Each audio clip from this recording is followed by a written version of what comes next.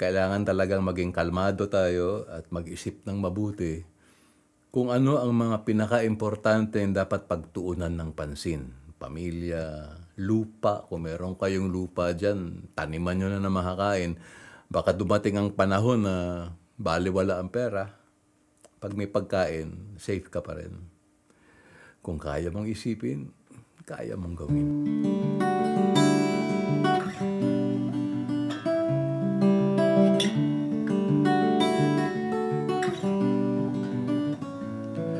Kung kaya mong isipin, kaya mong gawin, isa-isang hakbang lamang at ika'y makakarating.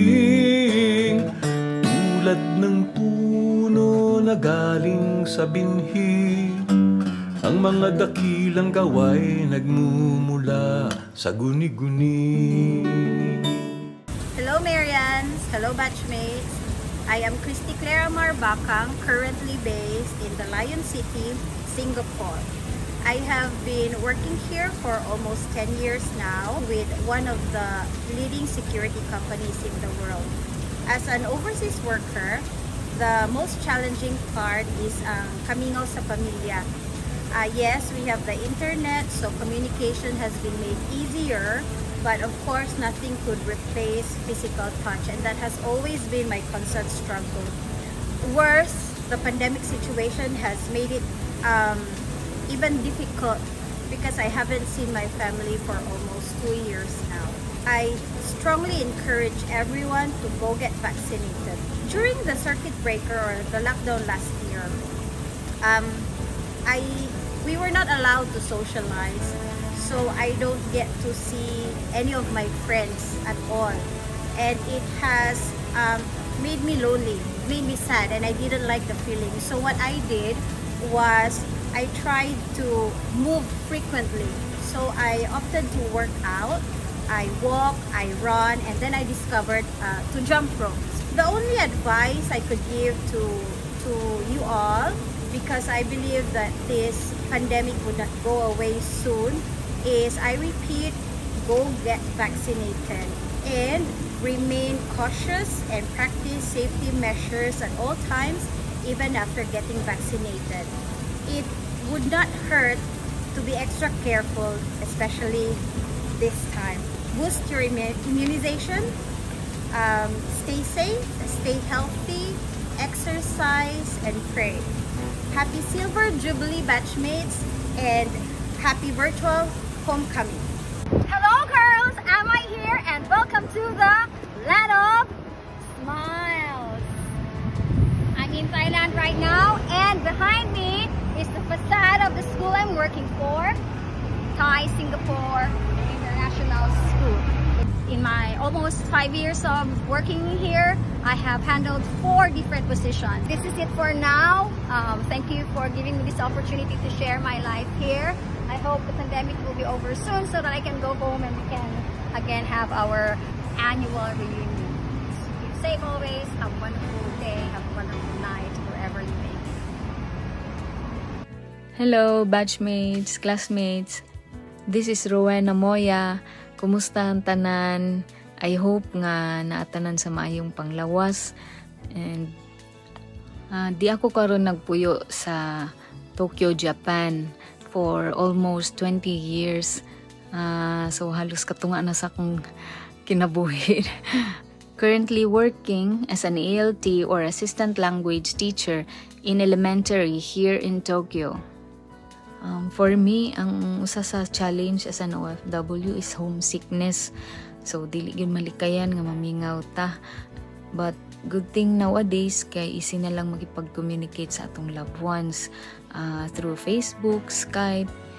So, thankful kay ko, ana. So, what keeps me busy outside of work is spending time with my kids. And sa atong sitwasyon karon nga giatubang kaning pandemya, akong ginapaningkamutan nga malikayan gyud nga dili ma-stress, no? So I try to listen to music, tan-aw sa akong mga favorite nga movies. Is my advice to my fellow Marians, salig lang gyud ta sa atong Ginoo kay tanan jud posible Kana lang, salamat sa tanan. See you. Bye. Hello, dear Marians. I am Jennifer Lamurin. I'm currently working here in Riyadh, Saudi Arabia for more than a decade now. I'm working as a laboratory technician in one of the government hospital here in Riyadh. Being an OFW for more than a decade is so challenging, especially now, this pandemic.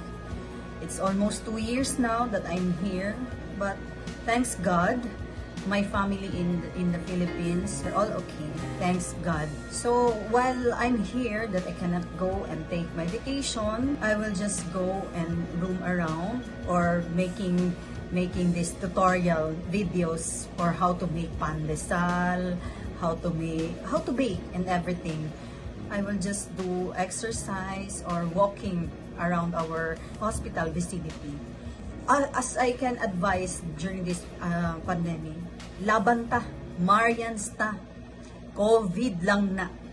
We can take it and we can fight of this, and don't forget to pray always. Bye! Thank you! Hello! Kumusta mo?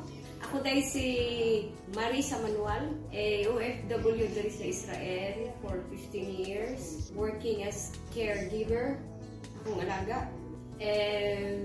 Amping nga lang tatanan. Bye-bye! Hi everyone! My name is Christine Abiliano Wennerstrom, and I'm currently working as nurse here in Sweden for quite some time now. Hokoterska, as they call it here. My country didn't impose lockdown unlike the rest of the world, so we are not obliged to wear face mask and face shield if we go out. We just practiced social distancing. So personally, I think it's good. We have a more deadly disease called winter Soka that claims lives yearly. Not all countries have winter, just so you know that this illness claims lives yearly. So we fear it more than we fear COVID.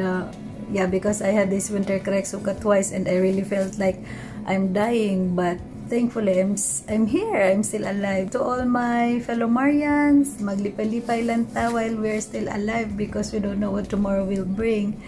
So yeah, let's just have fun. Batch 1996. God bless. Greetings from Sweden, the country of no lockdown. Hey do! Hello batchmates, classmates, sa mga nakaila sa akua, I'm Nema Teresa Sembritas and now Nema Teresa Diaz. And nagpuyo mi sa akong family diri sa Sydney, Australia since 2017. And currently, I am employed as a supply chain planner for Ausgrid, which is the electricity provider for the whole of Sydney. And employed ko for almost 4 years now. And fortunately, ang akong trabaho pwede ra buhaton sa balay. So, I am working from home. Siguro ang challenge lang nako is ang pag-gain sa weight kay limited ang movement and sigaret nagkaon sa balay. So I think common na nga problema sa atua. What keeps me busy outside of work? Nagatuon ko kaning mga online business para po na ako'y diversion. And ako advice lang sa fellow Marians, despite sa challenges, is that dili gyud ta mobuhi sa prayers because prayers can move mountains. And also we should always wake up with a thankful heart. Kay the more ta thankful, the more naga-attract ta og blessing sa atong life. Also, laban lang, kaya nato ni. Thank you and bye! Kia ora. Greetings from the land of the long white cloud, Aotearoa. Mayong adlaw sa tanan, fellow Marians. I am Annalie Bujongan Blantucas. I have been living here in New Zealand since 2014, and then in 2016 we transferred here in Christchurch along with my husband and our 3 lovely kids. I work as a registered nurse here in Canterbury District Health Board for 5 years and counting. The biggest challenge for me was to be away from my family and from my closest friends as well. But eventually, with fervent prayers and support from fellow Filipinos here, I was able to adjust and adapt and consider this country my second home. Life here is balance between family and work, hence it is primarily spending quality time with my family. We are living in a challenging times, but if we treat every day as a blessing and a new life, then we should be able to overcome any of these challenges. To end, let me say, every day may not be good, but there is always good in every day. Kia kaha Marians. be strong. Hello, Marians! This is Lexi Cristaldo. Yeah, I'm currently residing here in Calgary, Alberta, Canada. I've been here for 13 years. I'm currently working as a home care. I study as a healthcare aide here in Canada. Marian, all I can say is wish you luck and aim high and dream big for success in life. Hope I can visit Tagum, especially SNC, my alma mater. Thank you. Hope to see you guys. Bye. Hi guys, si Rosan Inerini. Kamusta na mo tanan? As the epicenter of New York, it was really scary every time you come into work. So all those horrifying stories in the news, those are real. Take care all guys. Keep social distancing and keep this one seriously. Get your vaccine. Be safe. Take care all. Have a good day. Kamusta mga Marians na to? Na ako diri sa Dubai. Muna landmark diri sa Dubai. Muna siyang Burj Al Arab. So 11 years na ko diri sa Dubai. Makapit na mag 12 years. Medyo dugay-dugay na siya. Time check diri, it's 6:50 PM. Pero kuan pa kanang sa tawag ani, hayag pa siya. Pag sunset pa niya pataw-taod. Grabe kayong kuan diri, init kayo 40 to 45 degree na ning orasa. So work day na ko diri kay personal trainer or sports coach. Nagatudlo ko diri boxing. Kung kasi gusto magpagamay og tiyan diya, i-message lang ko, i-PM lang ko, mahatag og advice, say dapat kauno nutrition advice, mo advice ko. Tapos kanang pampapayat pwede, pampakusgan pwede, tudloan pa mo. And kuan, struggle na ako diri sa diba last year man to na start ang pandemic. Struggle gyud me. Ang number one affected sa pandemic is ang fitness industry. So, trainer man ko, belong ko sa fitness industry. Number one diri, ang una gi-shutdown diri sa Dubai, ang mga gym. Last year, pinakauna nag-shutdown kay mo dedo mag-cause o mag-spread sa virus kay magunit-gunit man sa mga machine. Pero, sige lang, nangita mig way para makakuha kay almost a year po wala gi-open ang mga gym diri, grabe ka stricto. So, wala gym client. So, hopefully karon medyo okay na ang kuan kay medyo luag-luag naman diri ang Dubai. Pero ang mga tao diri almost fully vaccinated na siya. Giunsa nimo pag-cope? Pag-cope na ko online selling. Mga baligyan mi maski unsa. Racket and forex. My name is Desiree, proud Marianista from batch 96. So keep safe guys. Kita-kits pohon ilag makauli ko sa tagong pag dili na ban ang UAE. Greetings from New York. Happy golden homecoming to all of us SMC batch 1971.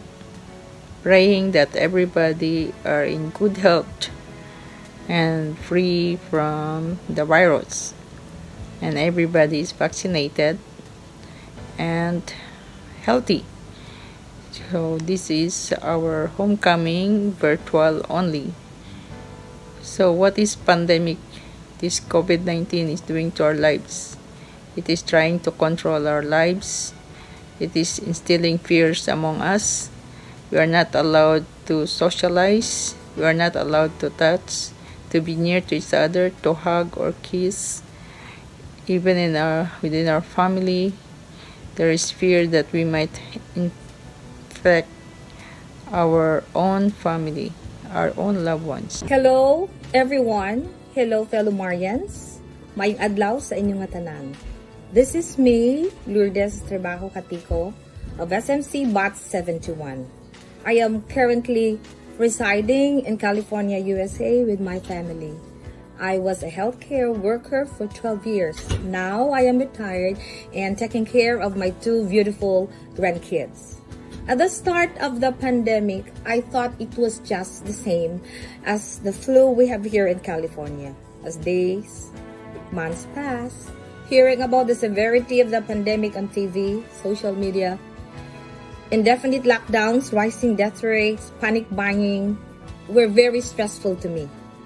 Government assistance in different forms, such as stimulus money as well as swab tests and vaccinations, have been available to all.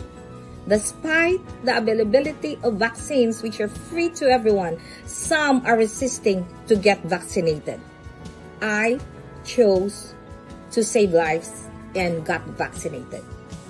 Together with my family, we had and have been spending a lot of time in gardening, cooking, piano lesson, exercising, and boosting our immune system. During weekends, we reach out virtually to my brothers, sisters back in Tagum, and we pray together. We only live once.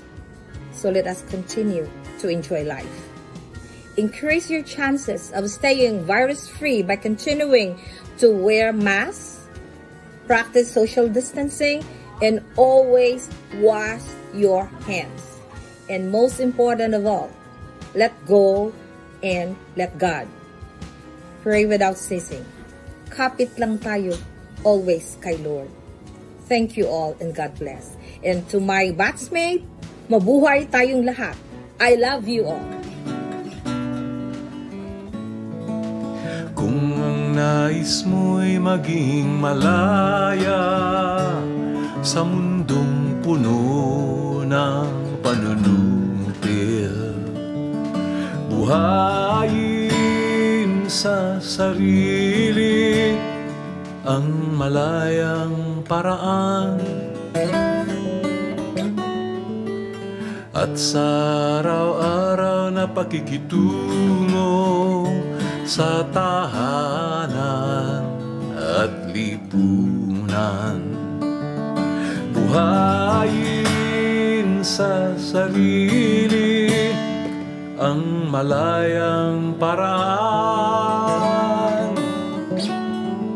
Kung kaya mong isipin, kaya mong gawin, isa-isang hakbang lamang at ika'y makakarating.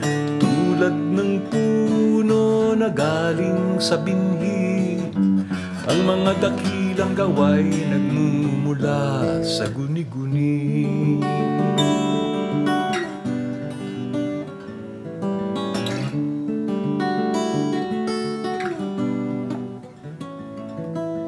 Kung ang nais mo'y maging payapa sa mundong puno ng digmaan, buhayin sa sarili ang payapang paraan,